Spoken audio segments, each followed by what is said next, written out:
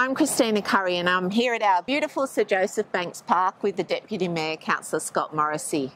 We share the community's frustration as locals in relation to the state of the ponds and the amount of duckweed that we've been seeing build up. We do want to reassure residents that Council is continually working to improve the water quality of our ponds while retaining natural habitat for native wildlife and plants.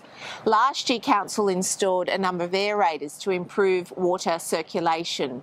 Council has also thinned out the many smaller casuarinas and melaleucas that have sprouted around the pond over the last 40 years and removed weedy tree species to reduce droppings in the water. Duckweed is a naturally forming, floating aquatic plant, commonly found in ponds and lakes, and also frequently added to home aquariums. It is a nutritious and protein-packed food source for fish and waterfowls. However, duckweed overgrowth can deprive fish and other plants of light and nutrients, particularly in the man-made ponds like we find here at Sir Joseph Banks Park. Council undertakes duckweed removal on an as-required basis, predominantly in warmer climatic conditions. The recent unprecedented rainfall we've experienced has seen additional nutrients enter the ponds through overland flow and stormwater runoff.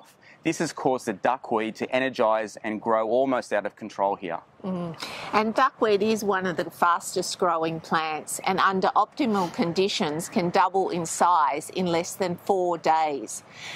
As Councillor Morrissey said, it thrives in aquatic environments enriched with nitrogen that enters the ponds through wastewater and stormwater runoff. The removal of duckweed is a manual process, as you can see the team behind working through, and will take approximately 2 to 3 weeks depending on the weather, although today is a great day.